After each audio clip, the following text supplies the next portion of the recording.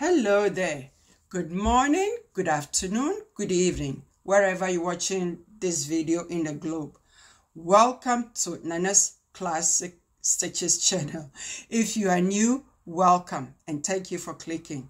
Thank you to my subscribers and returnees too. Thank you so much. I do appreciate it. Thank you for returning and for subscribing. Thank you. And today we're going to talk about our pant. As I said, we're going to do this project next.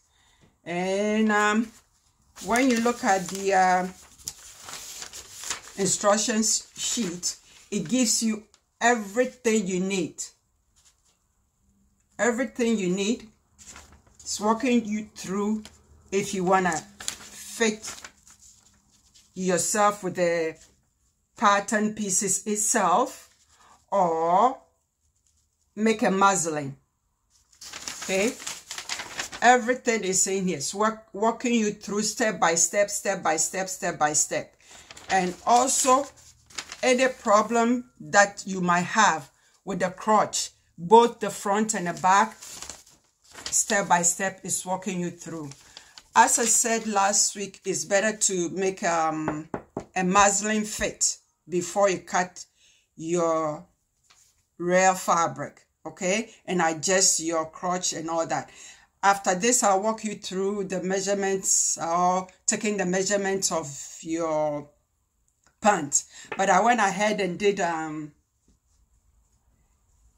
did a muslin fit, and my mini mannequin, okay, and this is where I size in, and then the other size in where I put my zipper. But I think I'll put a zipper in the front, but this I just put on the side, make it easier for me. Okay, that's the front and that's the back. So it's good for you to make a muslin fit before you, as I said, before you cut your fabric. This way you can adjust any problem that arises. Okay, so now let me take off this fitting muslin. I adjust myself and I'll walk you through the measurement, okay, or taking the measurement. Today I don't know what is happening with me. I'm fumbling everywhere. I'm fumbling everywhere. Okay, hold on, give me a minute. Hello there, I'm back. Depending on the style that you pick, as I said, I picked this with a pocket, okay, and if you pick this with a pocket, if you're doing any adjustment, remember to adjust the pocket too. But anyway, it's still on the instruction sheet, guiding you step by step, okay? Just like we took the baggy pants that we made a couple of projects ago, okay? So the same measurement, but they're small. So you do your,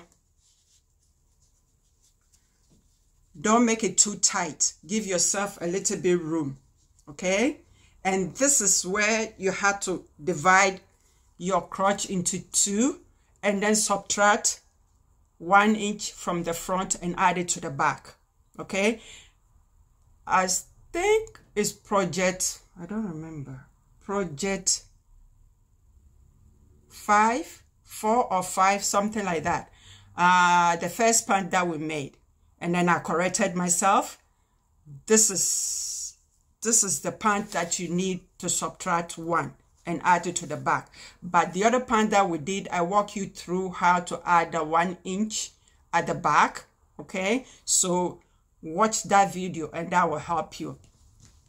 You do your crotch, you do your waist, depending on where you choose to put your waist, okay? Some, as I said, some people like their pants lower than the natural waistline. I like mine at the waist. Measure your hips, okay? Measure your knee, and you decide how 4 you want it to be, okay? And then measure your, let's say this is your, I'm not getting it.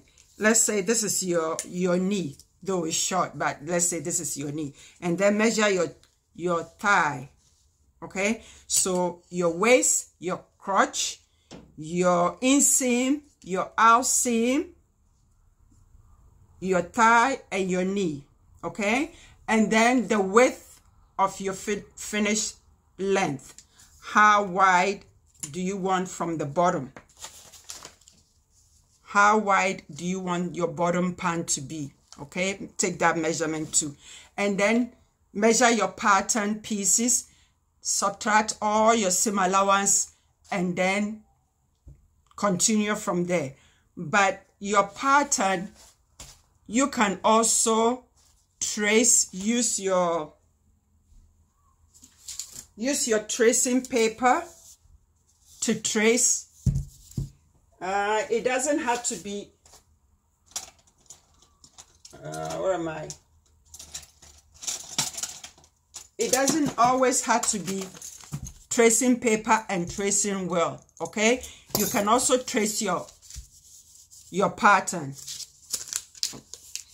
and put in all the seam allowances, all the marks on the pattern pieces, and then you can use this too, instead of always using this, just to preserve your pattern pieces. As I said before, just in case you put on weight, you lose weight, and so on and so forth, you have all the multi sizes for you to work with, okay? So as I said, you can use your tracing paper to trace everything on your tracing pattern pieces. And I think I've given you everything: the waist, the hip, the knee, the thigh, the crotch, okay? And I think this is it for now. Did I forget anything? I don't think so. Because instead of me walking you through how to adjust your pattern and everything, the instruction sheet is walking you through from step to step. Even if you have smiling faces in the front, and if the back doesn't fit good too, it gives you all that step by step, okay? So go with the instruction sheet. It takes time, but go step by step, and you'll be okay. And it will help a lot too if you do a markup with the muslin, and then try it on and tie it at the waist, and then take it from there, okay? That also helps a lot, okay? There we go. There. Then this will be the end of the video, and then next week we start sewing the pant, because I'll cut all mine, and then we start sewing next week, okay? Thank you for watching, and I'll see you next week. Happy sewing, and bye-bye for now. Bye.